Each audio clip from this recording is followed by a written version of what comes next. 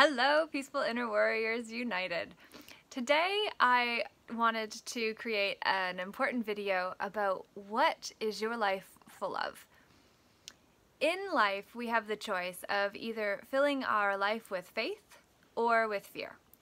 And there is an important acronym that we can also use here, which is find your tribe, understand what's important to you, love what arises, and let go of your attachment to the not now, which is the full formula that Peaceful Inner Warriors United understand and use. So, what does it mean to find your tribe?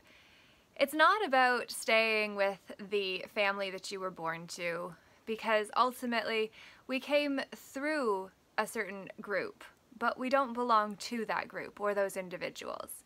Ultimately, the hero's journey is about stepping away from the very tribe that we were born to so that we can go and find ourselves and then come back as individuals to share who we found ourselves to be by being away from who we grew up with, by moving away from who we thought that we needed to look up to because they were the best in the pond that we grew up in. And the truth is that our tribe that we were born to, our family, is not the same as the soul family that we are here to find. And so it's very challenging for those of us on a spiritual path who have difficult relationships with family members to not judge ourselves because it's not ideal, or we just can't seem to find common ground, or people are just not okay with our too muchness. And that's been my own journey, and that's part of why it's so important to me to have the community of Peaceful Inner Warriors United. The second piece of that, very connected and yet separate, is understanding what's important to you. There is a lot of expectation when we are part of a group that we belong to the group and we conform to the group and we do what the group would like. But being an individual means actually understanding what's important to us, authentically, not who we thought we needed to be in order to buy belonging, who it is inside of us that makes us say, "Oh, that is so exciting." That's the part of us that if we are willing to nurture, that's when we're truly honoring who and whose we truly are. Love what arises is the next piece of this, and it's because so oftentimes we get triggered in the present moment and then so much more shows up for us emotionally than what that circumstance justified or warranted.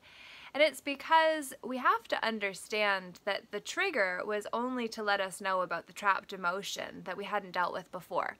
And so when we get triggered, all of that comes rushing to the surface because it's all ready to go if we're willing to let it.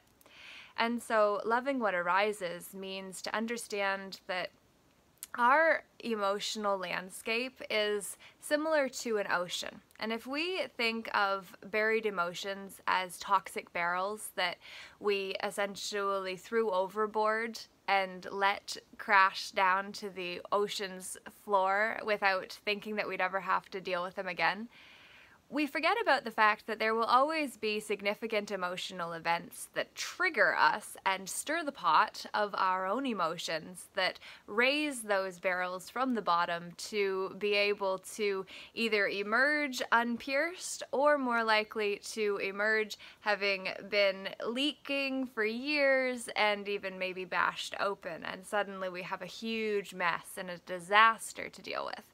But it's only because it's ready to be dealt with and ready to be released if we're willing to do the inner work, which requires us to let go of our attachment to the not now. It's about forgiving ourselves in those moments when we do have an outburst because of all of the emotion coming to the surface and the amount of chaos that we feel on the inside and all of the anger and the projections and the blaming that we want to put onto someone else so that we don't have to feel like we were the ones that did that. Well, the truth is, we were the ones that didn't know how to deal with the emotions because we weren't taught how to. generally speaking. And so instead of trying to blame anyone else or even ourselves, it's just about letting go of our attachment to the not now moments and breathing ourselves back fully present into the moment that we are currently in. And that is how we fill ourselves with faith instead of fear. And the beautiful thing about choosing to fill ourselves with faith instead of fear is that faith and love and peace and the higher level emotions that are more states of being than emotions at all, they are going to make it so fear is no longer welcome and fear will leave, because love and fear cannot coexist in the same space at the same time. So in case you are feeling worried or stressed or angry or resentful, especially because holidays oftentimes bring together the very tribe of individuals that we came through because they and we are teachers for one another.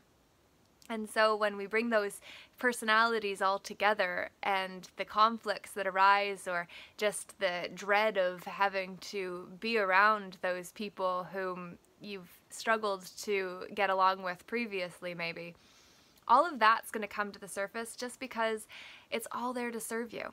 It's all there to help you release yourself from all of those not now moments of the past, so that in future moments you don't have so much baggage emotionally to have to deal with when a significant emotional event arises again to activate what, if we deal with now, will no longer be there. So I hope this message helps you in deciding more consciously what you will be full of, and I look forward to seeing you again tomorrow. Have a great day.